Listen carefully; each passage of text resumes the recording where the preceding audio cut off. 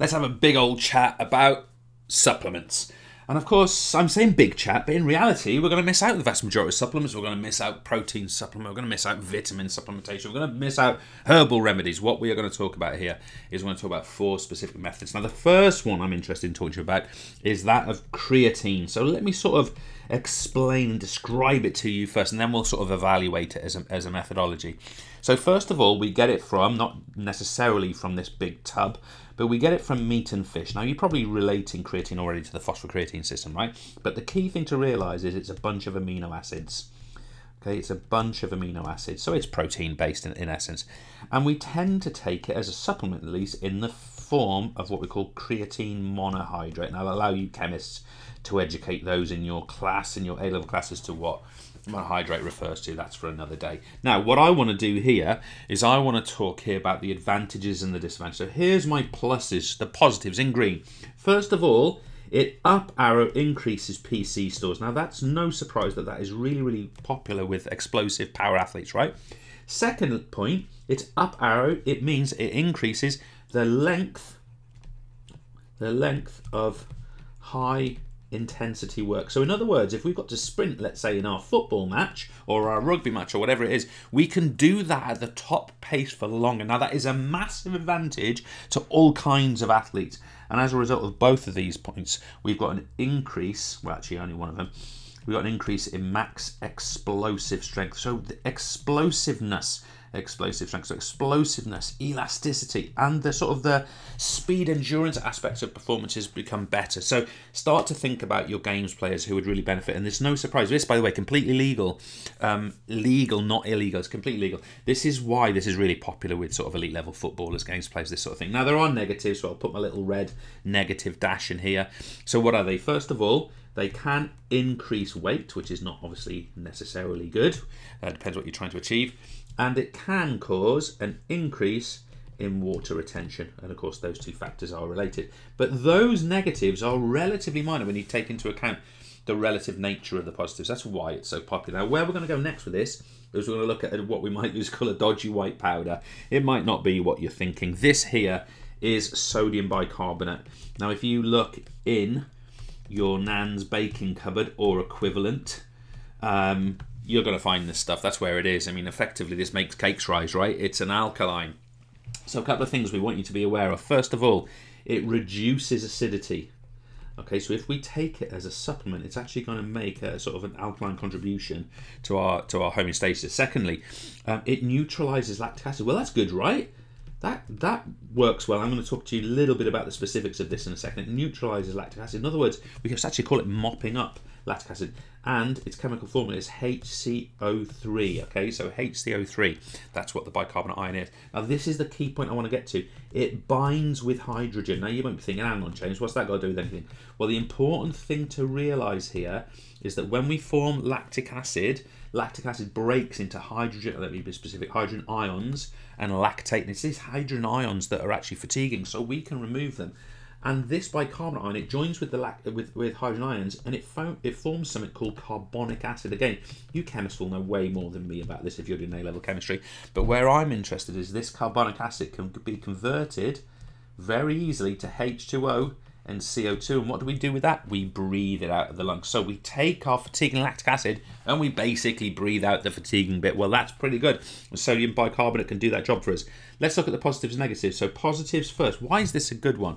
Well, it causes an increase up arrow in what we call buffering. Now, you might be thinking, hang on, Jimbo, what's buffering when it's buffering is this process here. We call it buffering. So that's what we mean. As a result of this buffering, this supplement is able to delay oblet. In other words, we can work at higher intensities aerobically for longer. And the other point, I mean, to be specific, you can get a greater intensity before obler. So what I'm trying to get across there is that it's not just that obler comes later, let's say in a temporal sense in terms of time, but it's at a higher intensity. So of course we can work for longer aerobically at a higher intensity. Now there are negatives. Let me put my, I think this is my negatives colour. Here's my negatives for sodium bicarbonate. First of all, just nice simple notion. It's really unpleasant. And I'll be specific with this. Okay? It's not an easy thing to take because it causes a tummy ache. So think about your lovely acidic stomach acid being neutralised by this fairly strong alkali. Actually, it doesn't really do you that much good temporarily. Now, I hate spelling this word, so give me a second. It can cause that old beige experience, the diarrhea. Sorry, I've written over myself there. So it can cause diarrhea. It can cause vomiting. So again, you've got to be willing to put up with this if this is the impact you want. And the other one, oh, it causes cramps. And I don't mean like muscle cramps. Don't be specific. We're talking about stomach cramps it's going to cause. So, you know, some pretty grotty old business in there, right?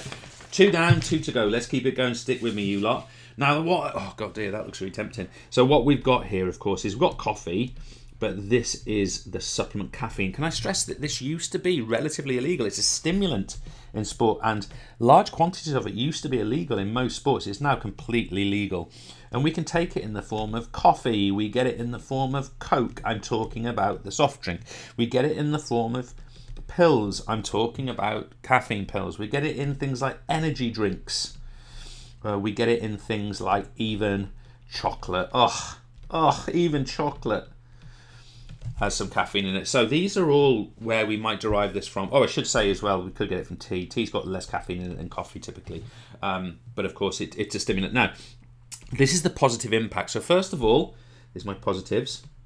Up arrow, it increases CNS activity. So our central nervous system becomes more sort of alert and ready to go. And let's make that point. We get an up arrow, an increase in alertness. Well, that's pretty damn good if we're a boxer, if we're a games player, if we're an MMA fighter.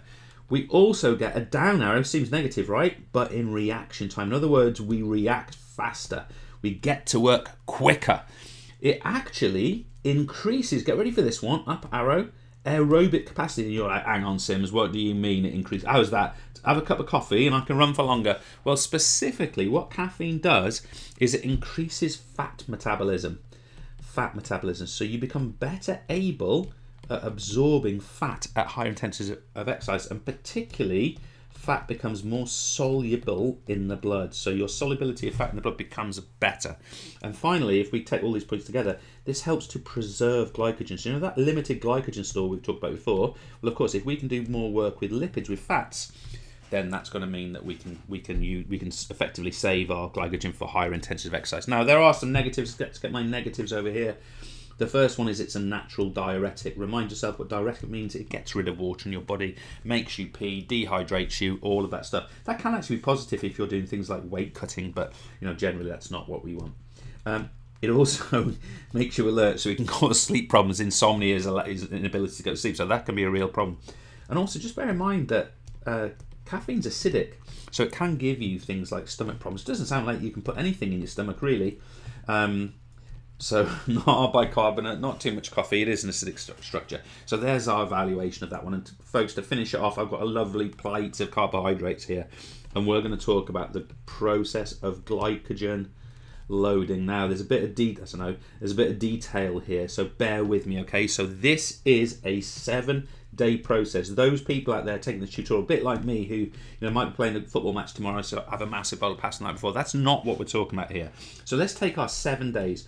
On day 1, which is effectively 7 days out from a competition, so day 1, right? So there's a first day. What we do here is we deplete glycogen stores. Remember those liver and muscle glycogen stores. So how do we do that? Well, we'd train, right? And we wouldn't consume any replacement glycogen. Then on days 2 to 3, so on the second day of the process, on the third day of the process, we're going to increase fat and protein. Okay, so we're going to eat more fat and protein, but we're not going to take on glycogen. Then what we're going to do is on day 4, so this is day 4 here, what we're going to do on day 4 is we're then going to deplete glycogen again. Again, we're going to do that by training. Okay, and finally, what we're going to do is on day 5 to 7, this is where the carb loading comes in. We eat a carb-rich diet, and the whole idea is overcompensation of the body. It's a nice term you can use. It's called supercompensation, which sounds like you're going to get a big check to just whack in the bank or someone's run over your cat. But where'd that come from? But this is supercompensation. You overcompensate and you store more glycogen. Okay, so I can actually see my cat in here. It's a sunny day today. He's licking his paws on the porch just out the window from where I am. Anyway, positives about this message. We get 50 50% higher glycogen stores. So that 2 hours store of glycogen now becomes up to a 3 hour store, potentially 50% extra. We take longer to reach exhaustion. How impacting is that for so many athletes? Longer to reach exhaustion. And finally, on the positives, we get an increase in endurance. Well, of course, that is wonderful for anyone who's an endurance athlete, but there are some trade-offs, there are some negatives we must be able to evaluate. So what are they? We might experience hypoglycemia, which is very low blood sugar levels, and of course we'd be tending to do that in this phase here, right? Because we're not taking on carbohydrates. That could lead, or that could be associated with lethargy. Lethargy means tiredness, folks. People could become, and do, by the way, irritable. Okay, so people get triple grumpy. Thirdly, when we start taking the glycogen again, we might experience water retention. Okay, so we get a little bit of bloating effect when we start taking glycogen again, and therefore this can cause gastrointestinal problems, basically stomach issues. Gastrointestinal problems, sorry about that. Okay, so we've covered our 4 supplements. The last one's actually a method rather than supplement, but you know what we mean. There we go, loving it, cheers.